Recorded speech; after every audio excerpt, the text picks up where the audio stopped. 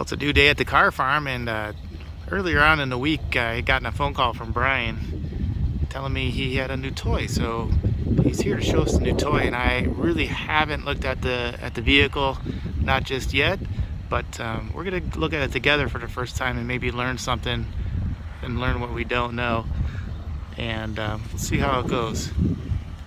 So what I'm understanding is this is a 1972 Jeep Commando, and we're gonna take a ride, go over its bells and whistles, maybe review the ride quality, see what it needs, and see how she functions, maybe have a little fun. We'll see. Let's take a look.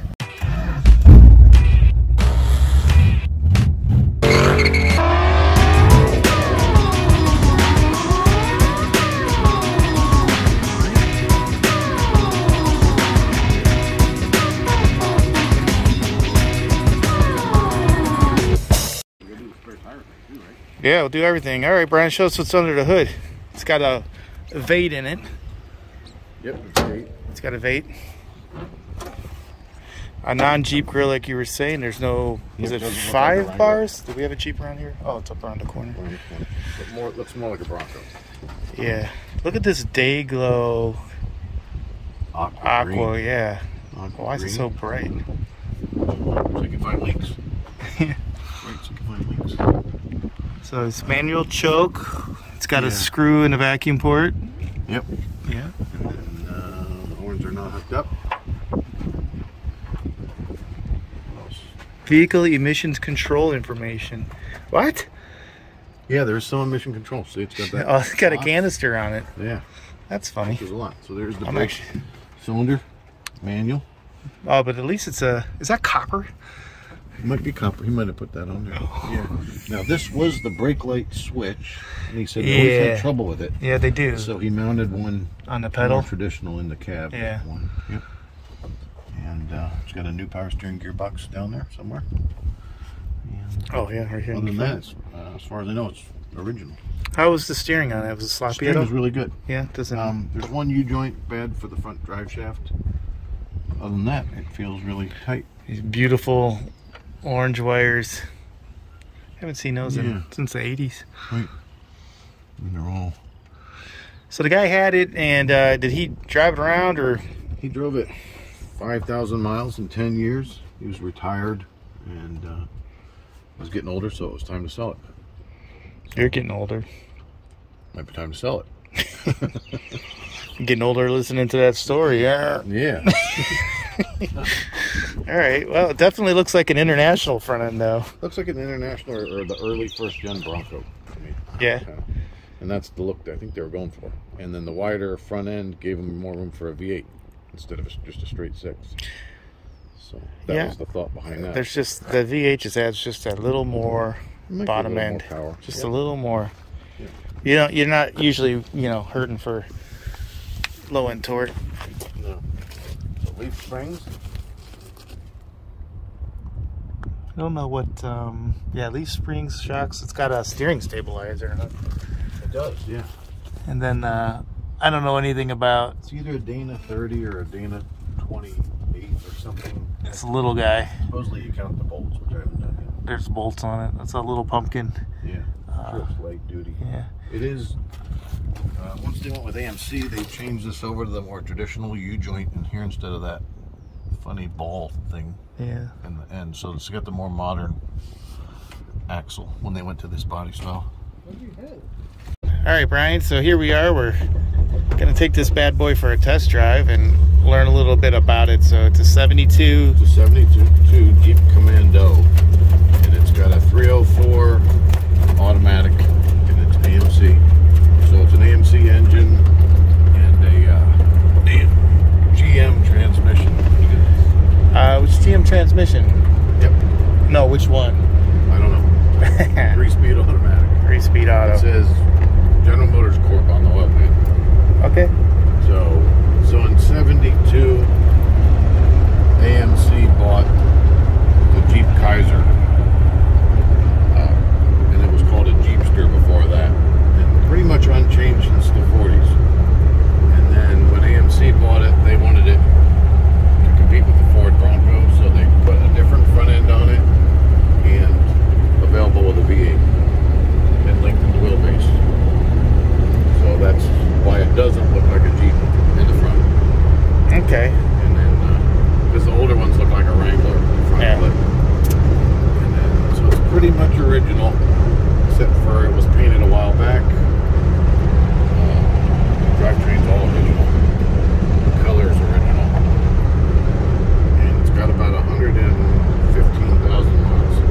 And not a lot of wind noise. Not a lot of wind noise at low speed. At higher speeds, you get more wind noise. It's actually windy today. You can take it up a little bit. Oh yeah. So what do you think this thing? Maybe it's got a was it 110 mile an hour speed limit? Yeah. Speedometer? And I heard that if you get up to 65, the passenger gets nervous. Yeah, probably. That's what I hear. I get nervous when you drive anyway. 35. So here you go. So it's an AMC. Are we giving it the beans? 200 and some. Well, 150 to 210 horsepower, depends how you think about it. It's all right. It feels All right, okay. That's about 3/4 throttle. That's 50. Oh, here comes the whistling and the... Yeah, a little bit of wind. Almost feels like death wobble. So this is a solid front axle car. Yeah, with leaf springs at all four corners. And the shocks are pretty old, and the tires are 10 or 15 years old too. So. Oh, so they're new for some of our stuff. They're fairly new. Yeah. So, but it goes down the road pretty good. It steers good. Is that a power antenna or is that a manual? No, I think that's just a manual. And I think it didn't come on the radio. I think that was added at the dealership. It says Jeep. Yeah. There's the speaker. That it's Yeah, that is the that's a speaker. kick and sound system. I don't think that's voltmeter is factory, but it's. There's the sound system. You're gonna get us copyrighted, Brian. What? You're gonna copyright infringement. Oh yeah. Yeah, that voltmeter's new. So We've not checked the four-wheel drive yet. We don't know how that works. But everything else seems to work. Yeah. Windshield wipers. What's this? look at how cute those are. Yeah. Little guys. Squirter doesn't work yet. Squirter on the Moo port works. Yeah, the bag isn't installed. It's actually got a washer. It does have a bag, yeah. Yeah, kind of old school. And the top's removable. We'll have to do that sometime soon. Yeah. There's a lot of bolts behind there. Okay. I don't know if that's a snap.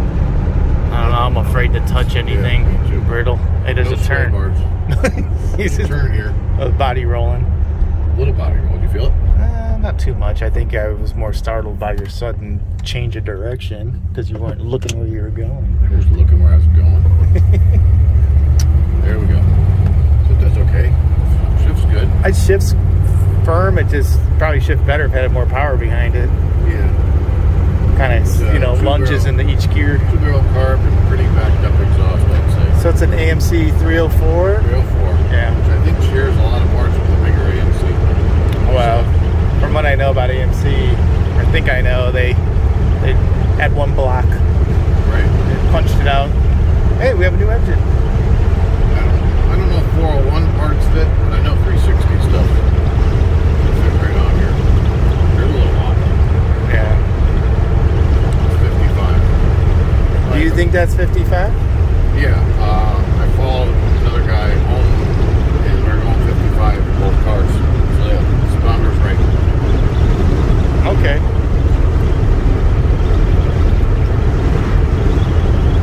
Maybe new shocks and balanced tires that would do it a little better. Yeah, it's I don't want to say it's a comfortable ride, but it's soft. It's more comfortable than you think for a short wheelbase. Right. And a little bit of off-road ability. It feels like, to me, it feels like a softer, lightweight Kaiser. You know, it doesn't feel like a Jeep. No, it doesn't feel Wrangler here at all. That's the word. Not Wranglery.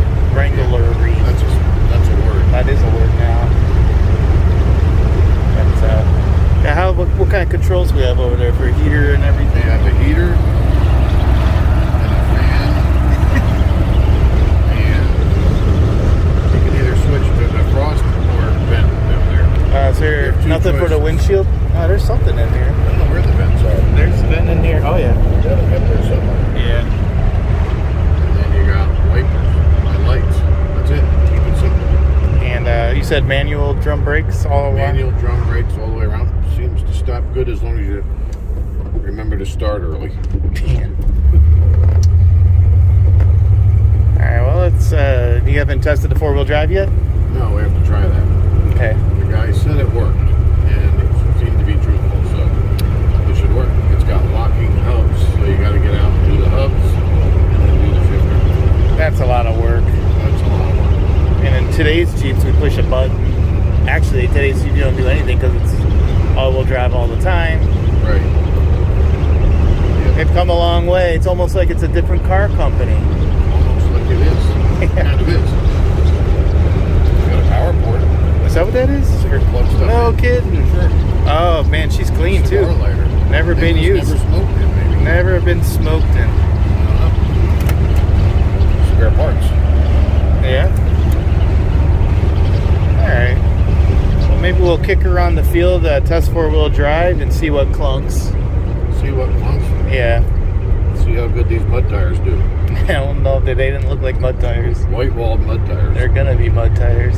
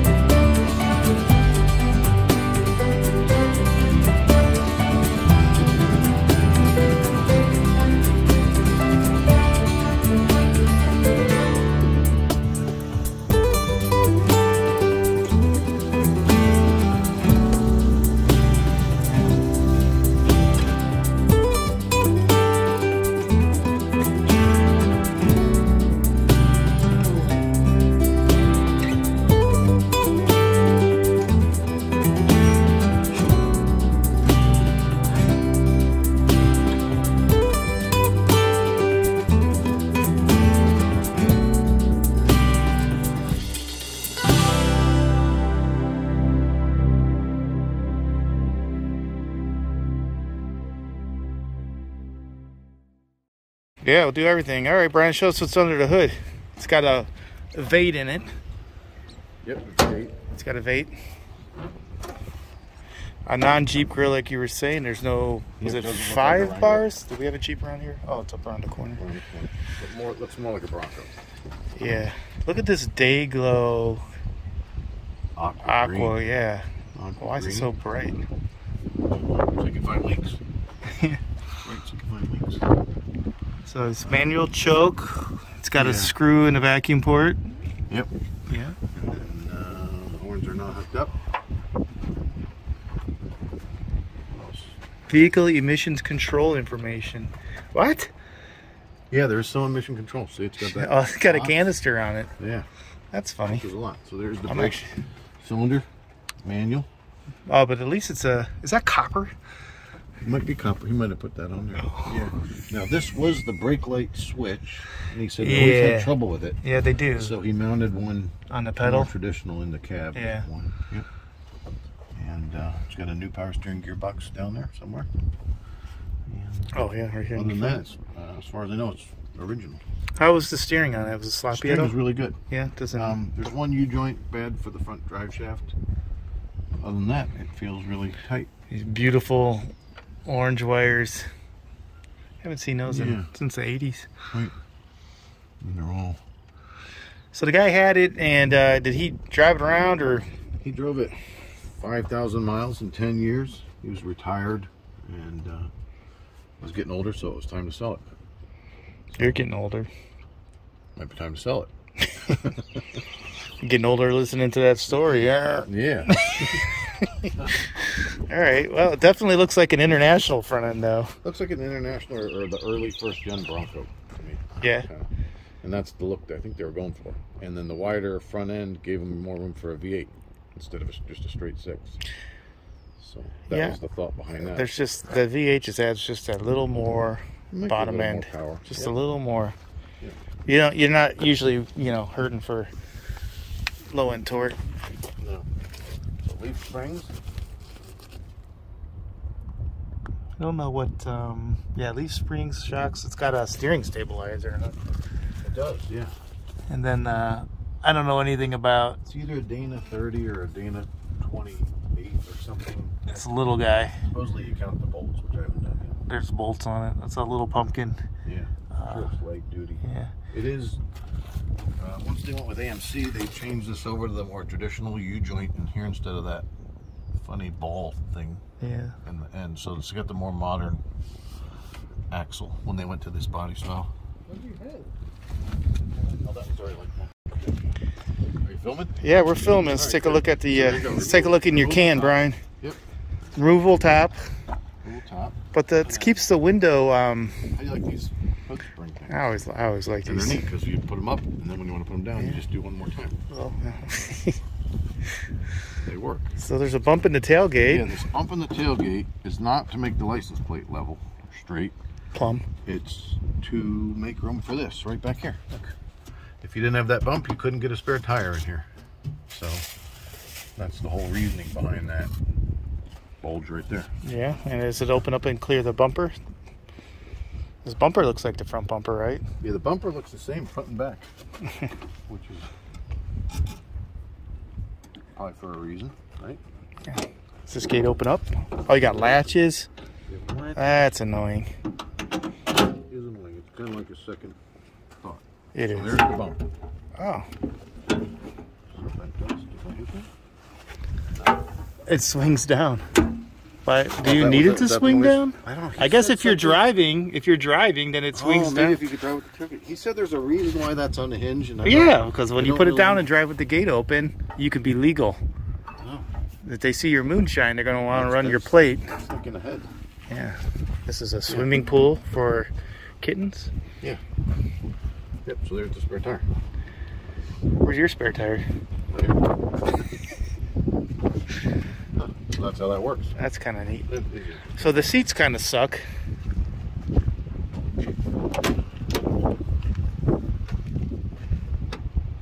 It's got airbags. Yep, airbag seats. Updated. But you have the seats, right? And you're going to swap those out. So we're going to either reupholster them or use them as an example. Yeah, it looks like you put new carpet in it. Well, cool.